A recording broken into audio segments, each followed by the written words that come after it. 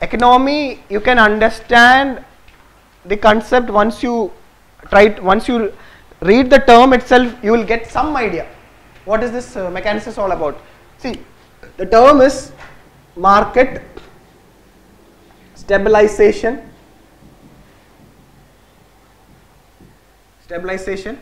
scheme, market stabilization scheme, or MSS. Now what is the problem? What is the scheme? Just make a guess. What is the scheme is all about? To make market stable. Now this topic is under money and banking. So what might have happened to the market? Some instability might have happened. Instability due to excess liquidity. This is very important. This scheme will be used by RBI when the market become unstable or instable due to excess liquidity.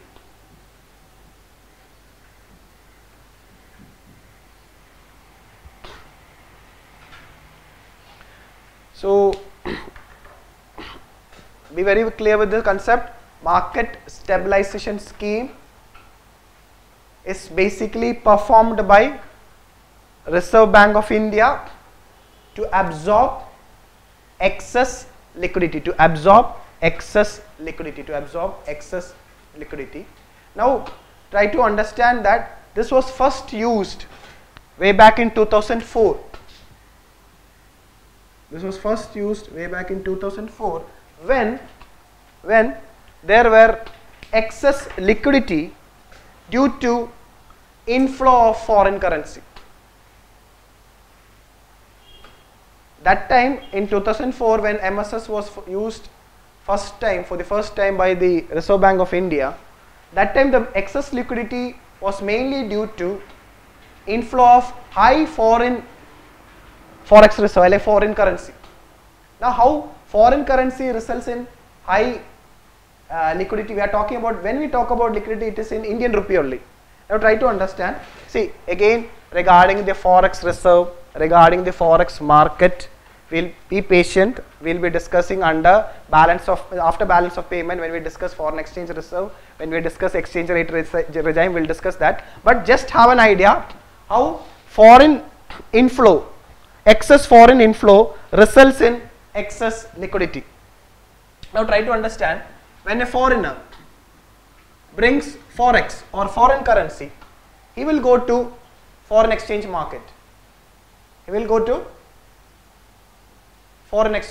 What he will do in the foreign exchange market? He will sell dollars. And buy Indian rupee.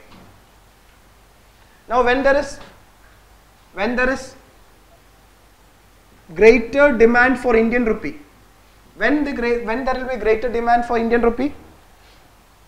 When there is more dollars, when more dollars are selling in the foreign exchange market, in return for Indian rupee. Why the foreigners want Indian rupee? Because if they want to invest in India, they want Indian rupee. So first they have to convert the foreign currency into Indian rupee. So what is happening when there is huge forex inflow? Forex means foreign currency. When there is huge forex inflow, what will happen?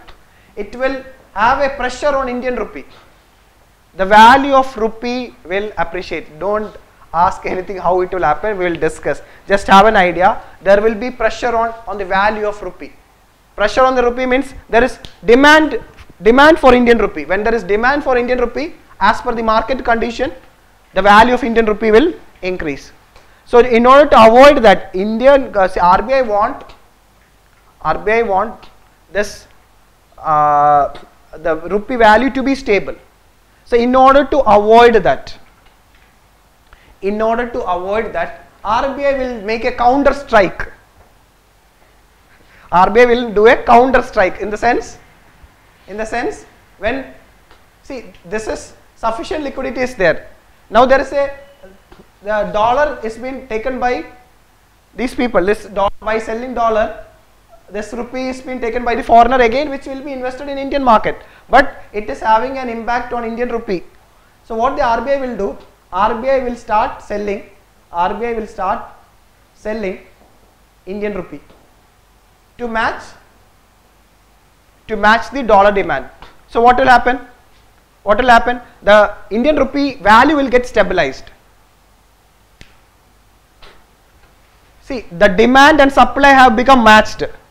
How much dollar is being sold, that much Indian rupee is being sold by. See, it's like this, just go to a market, fish market. Okay, if you say dollar and Indian rupee, you will not understand. I will explain with fish. Because, or you go to any vegetable market or mango market, means you go to a Rala market. Okay, now if you normally this fisherman who sell this fish, he always bring 5 big fish and he always have 5 regular customer, and by the time he comes by 9 and 11 o'clock he will sell all this 5 fish and get a fixed, he knows that it's a common customer, and he sells 100 rupees for each fish, get 500 and get the profit and go back home. So the price is stable, right? 100 rupees for each fish. Do you have any doubt? No. Now imagine, suppose a foreigner have come. A foreigner have come and he has bought all the 5 fish and gone. Then when these people have come, they are not having fish. Now what this fisherman will say? That foreigner have come. Then see, when the foreigner will come, this person may say that, hey, yeah, see, this has been reserved for my regular customer. Then foreigner will say, I want this. Then I'm ready to pay 550 rupees. Then what this fellow will do? 50 rupees profit. He will sell that for 550. So see how the price is increasing. Then the common customer will come. Then the customer will say, Arey, what you have done? If you might have asked me, I should have paid 110 rupees. You are getting the point? Demand is there. Supply. So demand is driving this fish price. Now if this is happening, now a third fellow is seeing this. This fellow is changing the market system. What he will do? He will come with another 5 fish and sit near to him. You are getting the point? Another person will come, normally 5 fish is there, another person will come and he will come with 5 fish.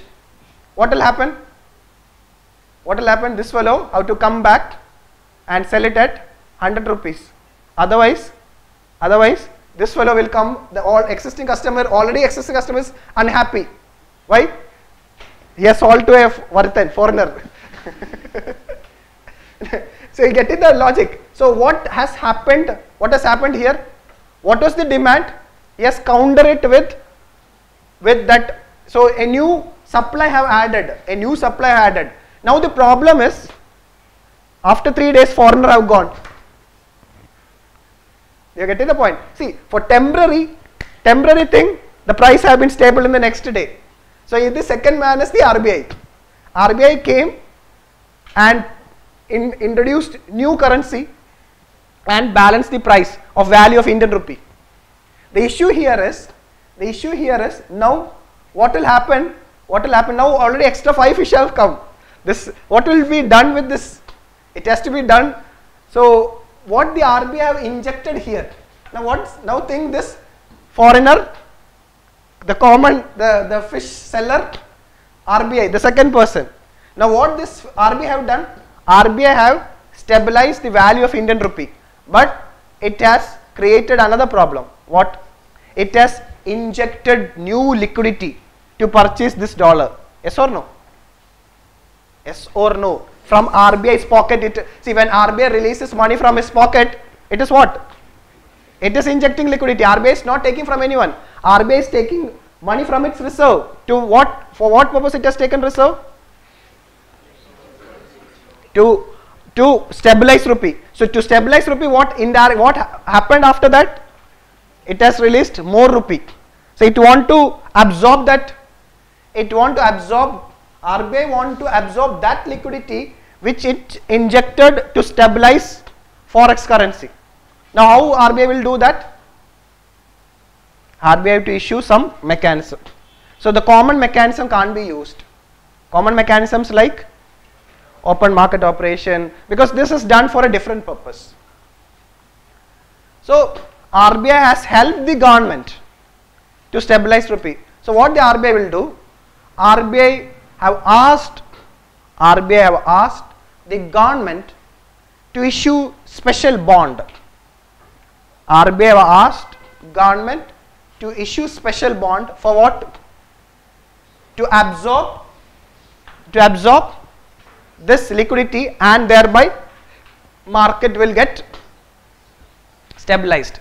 So MSS bond are issued by RBI for government, and there is a difference here. Two important points are there.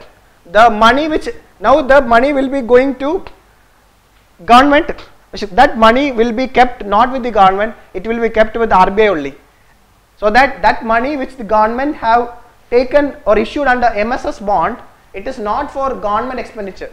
Unlike government security, that fund, see, government security, government can use it for government expenditure, but MSS fund which it has taken can't be used for any other purpose. It should be kept with RBI, or it should be kept idle, and there is a liability also for government. Liability is interest have to be paid. Unlike CRR, for MSS, the bank or the amount which it get absorbed have to pay, the government have to pay interest for it. So MSS have, after a long time, so normally MSS bond is being issued by RBI to absorb excess liquidity, mainly due to foreign inflows.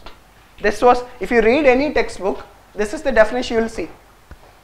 Now after demonetization, demonetization have resulted in excess liquidity. See, normally RBI will never allow excess liquidity to happen normally, other than outside, but this demonetization resulted in unexpected, because it was unplanned.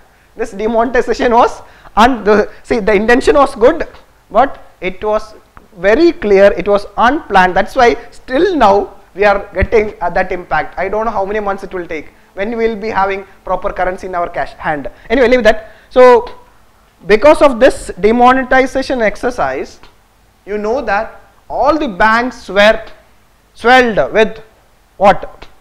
Cash deposit. So the banks is having lot of deposits. Reverse repo window was getting exhausted. RBI then suddenly introduced incremental CRR to solve all the problems, because there is no liability under incremental CRR. Then bank requested, don't do this. At least we are already under pressure, already under loss. At least issue MSS bond. Then RBI said, it is not under my control. Now again, in relation to this updation you have to make. In every budget, the government allocate certain fund for MSS activity. In every budget, the government allocate MSS allocation. For this year, it is mentioned in the material, for this year that allocation was 30,000 crore. But demonetization, how much fund have come? It's in lakh crore. So very recently, that have been changed, the government have changed from this limit, that you have to update it. Please update your study material. In the study material, it is saying 30,000 crore, but very recently, it has been changed to 6 lakh crore. So read that article, study material which I have WhatsApped you, read it and update this MSS material. Now what the government have done? Finally, the request of the banks were taken into consideration by the government. Government have increased the MSS limit to 20 times the record, 20 times, that is 30,000 into 20 is 6 lakh crore. So that once the 6 lakh crore with this MSS bond, this extra liquidity can be absorbed, and the bank is also happy, they will get some return, and RBI is also happy that it can withdraw incremental CRR. Once the bank government approved this MSS bond limit to 6 lakh. RBI in its review policy have withdrawn incremental CRR from December 10th. So this is the issue all about. So MSS is very, very important. Now learn MSS from this point of view. MSS is important, and why MSS have, on what context MSS will be used to absorb excess liquidity. Not only for due to foreign inflow, it can happen like this exercise, demonetization exercise, what has happened recently. So please go through it. I have not mentioned cash management bill, which I will discuss tomorrow. Please bring all the study material which I had given today. Tomorrow, I think tomorrow also we have to continue with money and banking. All are exhausted. I am also exhausted. Please go and read it and come. So we will finish tomorrow money and banking. Thank you.